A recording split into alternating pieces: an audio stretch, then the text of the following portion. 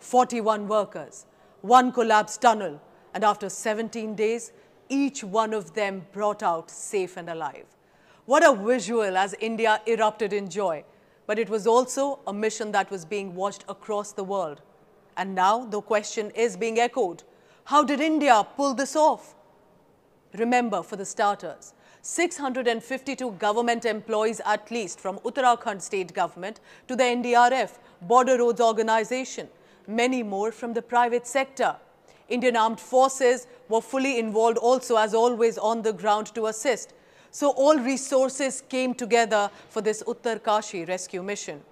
But importantly, there were made in America advanced machines that were brought in, international experts, the best and finest from within India too.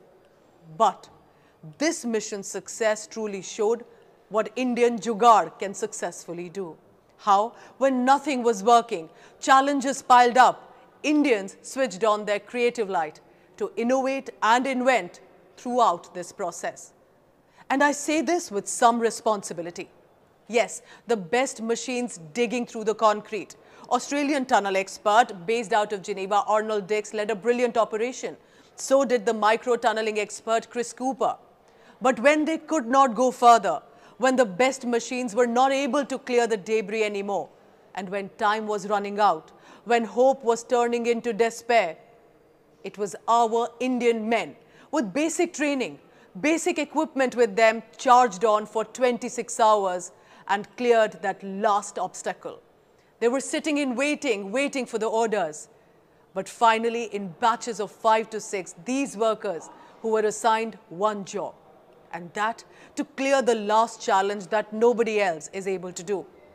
They are called the rat hole miners because they have to dig through the narrow passages like a burrow to clear the rocks, to clear the debris that machines were failing to do. Remember that time was running out. These workers may be skilled, but they had basic tools with them like a shovel, pickaxe and bags to keep the debris in. 12 लड़कों की team थी और हमें पहली बार ऐसा लगा जो हमारी लाइफ में कोई मकसद आया था जिसे हमने पूरा करा. With this mission in mind, they went into the tunnel at 3 p.m. An 800mm wide pipe was established for them, bigger than what they usually would work in. But by next day, within 24 hours, by 7:30 p.m., the confirmation had come that the final rock has been officially cleared because of these men. And they were the ones to see the trapped workers' face for the first time in 17 days. Emotions were all over. There were hugs and happiness. Imagine that visual for a second. Not big machines, but a fellow worker kept digging through with a billion prayers behind him. And finally, they yielded that result and got the workers out.